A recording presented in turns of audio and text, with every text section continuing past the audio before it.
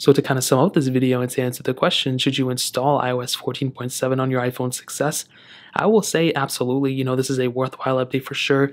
It really didn't bring a crazy amount to the table for the 6s specifically, mostly just bug fixes and stuff like I mentioned. I mean, some cool things if you use Apple Card or the podcast app a lot. But other than that, didn't really bring any super crazy. Like I mentioned, there were a lot of issues with 14.6, and I think that was the last version. There was no 14.6.1 as far as I remember. We got 15, which is cool. But definitely, if it's between 15 and 14.7 right now, stick with iOS 14.7. Do not install iOS 15 just yet, especially on an iPhone 6s. You're going to cause a lot of issues.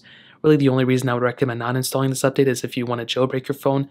Other than that, I would highly recommend staying on the lowest version of software, which right now is 14.7, even 14.6. But like I mentioned, 14.6 had a couple issues here and there, so 14.7 looks like it's more stable overall.